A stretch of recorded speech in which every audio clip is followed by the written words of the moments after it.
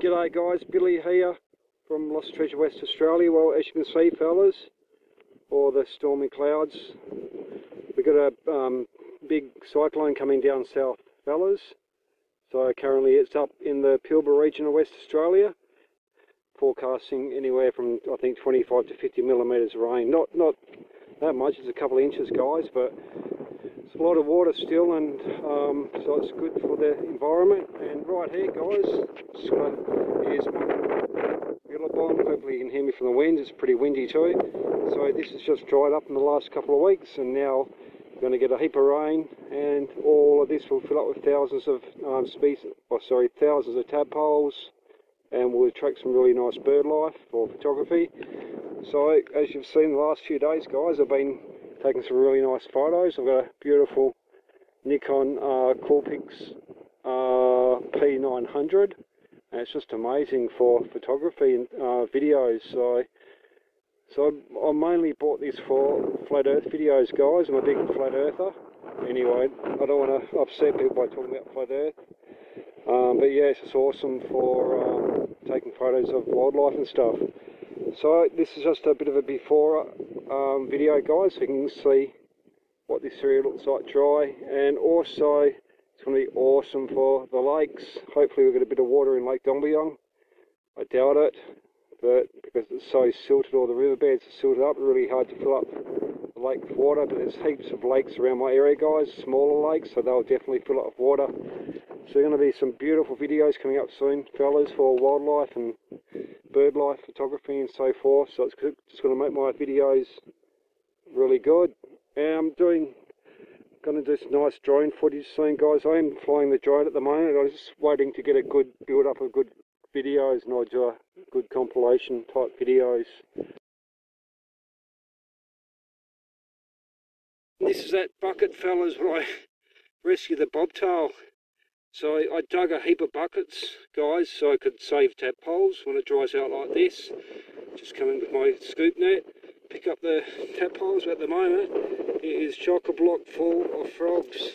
These are Western Toadlets guys. Look at that, that is a beautiful looking frog. Look at the colours.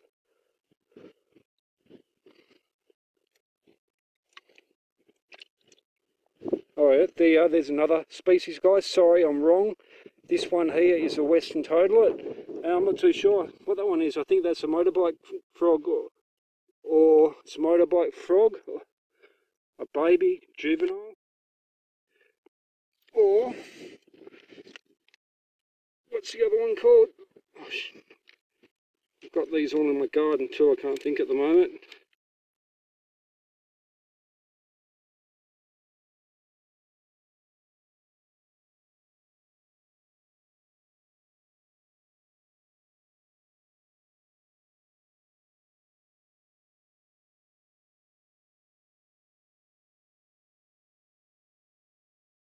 So here's this area fellas again. I put these ties in here when I rescued a heap of tadpoles anyway. So right here guys, so this is a catchment area. So when it rains, it floods, and it fills up this dam, all the water comes out the top here. Hopefully you can hear me. And this dam will fill up with water guys, so that's going to be awesome. And believe it or not,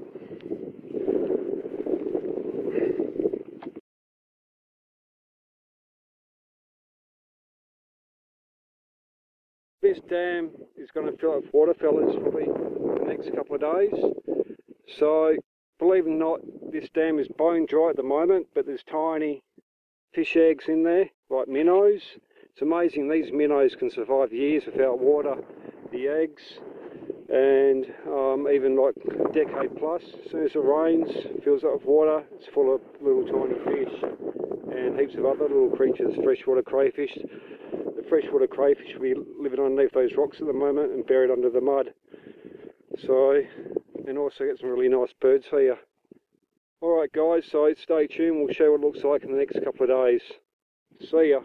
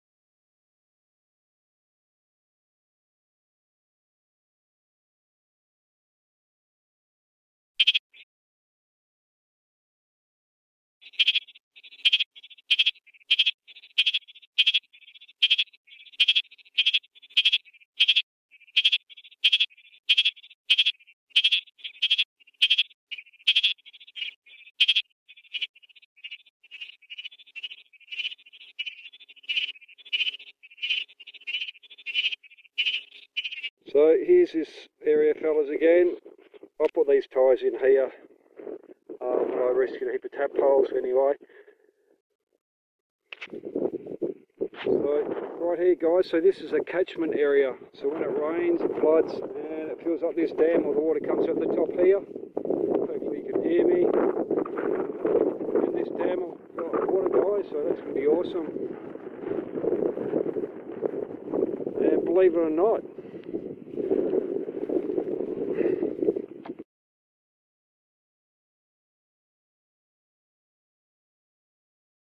this dam is going to fill up with water, fellas, probably in the next couple of days. So, believe it or not, this dam is bone dry at the moment, but there's tiny fish eggs in there, like minnows. It's amazing, these minnows can survive years without water, the eggs, and even like a decade plus. As soon as it rains, it fills up with water, it's full of little tiny fish, and heaps of other little creatures, freshwater crayfish. The freshwater crayfish will be living underneath those rocks at the moment and buried under the mud. So, and also get some really nice birds here. Alright guys, so stay tuned, we'll show what it looks like in the next couple of days. See ya.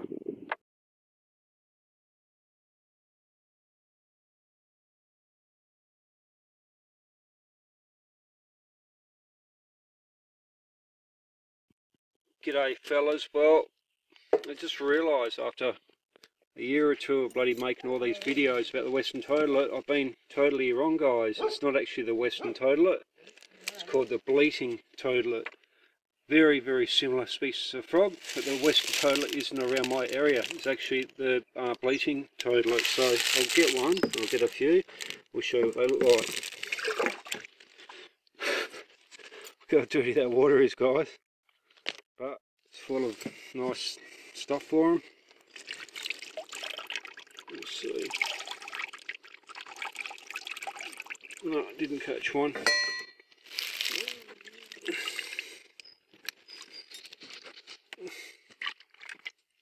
There. There you go. There you are. So that is a bleating toadlet. Actually, with these frogs, guys, these will shrink heaps and they turn into frogs.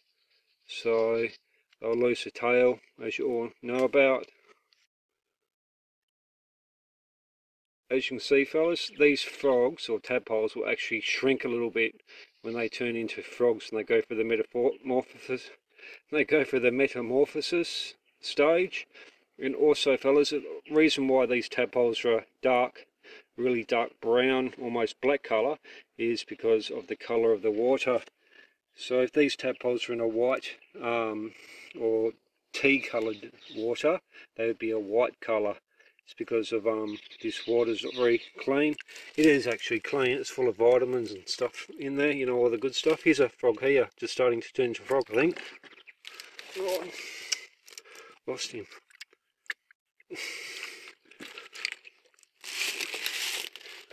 But there's still heaps in there, guys. So the water doesn't actually smell, it's just a funny colour.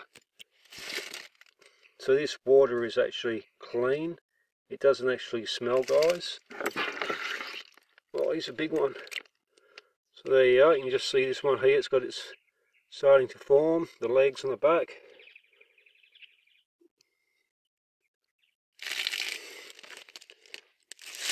Well, that's a bigger tadpole, just starting to go for the metamorphosis stage. You can just see the little two legs at the back, and it'll turn into a frog probably in the next month or so. So yeah, bleating toadlets, fellas, I was wrong, so I really apologise about that. But they're very, very similar species. And this one here, what I just caught in my pond here, this one here is either a banjo frog or a motorbike frog.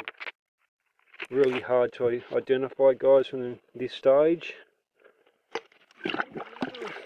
There you are. So those ones there are either, like I say, a motorbike frog or a banjo frog. So these ones, when these ones make a nest, it's a white foamy nest. So it's just like white sticky foam.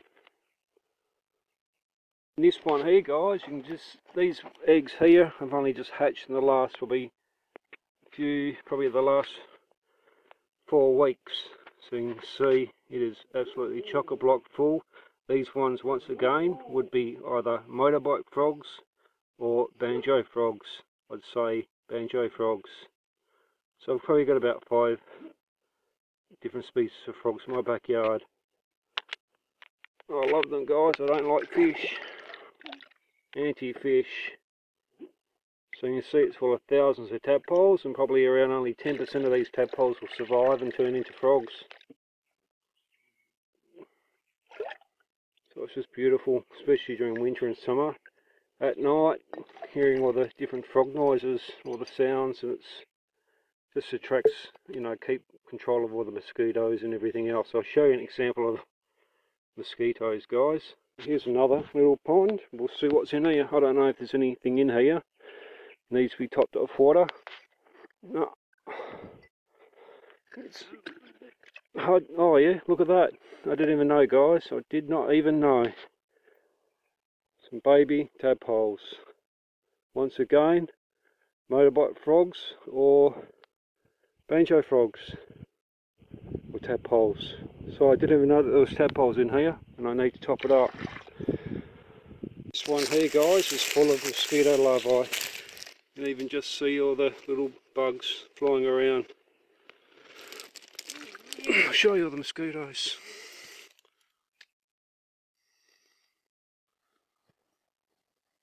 There you are. It's all mosquitoes, guys, and that's what the frogs will eat, frogs and tadpoles. So what I'll probably do is I'll take out a heap of tadpoles from one of the ponds and I'll empty them in here, and that way those tadpoles can eat all this larvae. Alright guys, we'll top this one up and we'll catch a heap of tadpoles. So you've got to be careful, it's really hot at the moment, and these ponds, my ponds dry out really quickly. The reason being is obviously evaporation, but all this water grass, it just sucks up the water really quick. So we'll top it up and we'll put a couple of jars and we'll empty some of these Banjo or motorbite frogs into my other ponds to eat the mosquito larvae. And this is my beautiful peach tree, fellas. Unfortunately I planted or did this pond in the wrong right underneath the peach tree, not realising how much or how many leaves would actually fall in. So this one gets clogged up with leaves, and this one actually does get quite smelly. Last year this one was chock-a-block full of tadpoles, but now there's nothing in there because there's probably too many leaves. We'll empty all these leaves, guys, and then we'll transfer some of those motorbite frog tadpoles or banjo frog tadpoles in here. It's not too smelly, but obviously just a little tiny bit. It kind of pollutes the water and nothing can kind of breed in here. And also it's a bit too shady, this spot. A bit too much, not much sunshine gets in this area, so we'll get rid of all these leaves, or most of them. And the tadpoles will also eat these leaves. The actual leaves turn into like that, and the tadpoles will nibble on all that, the baby ones. So yep, we'll transfer a heap of tadpoles in here too, and there's no mosquitoes in this one.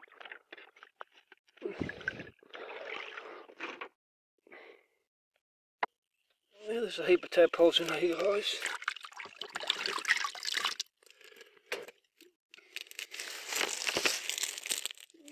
Alright, so we'll grab some of these tadpoles here.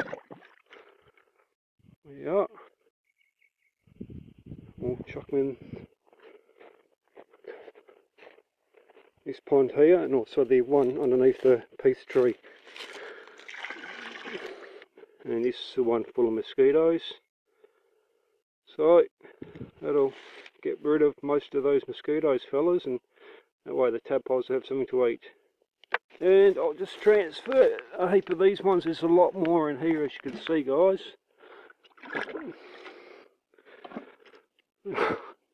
Harder to catch, but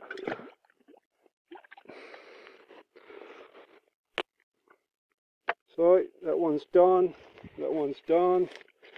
Now we've got this one here, guys, and also putting water in like that, guys, also puts plenty of oxygen in the water.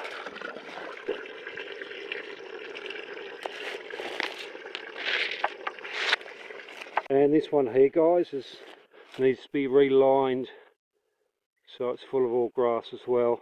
So I'll get there eventually, but this one was a really good one, really big, really deep.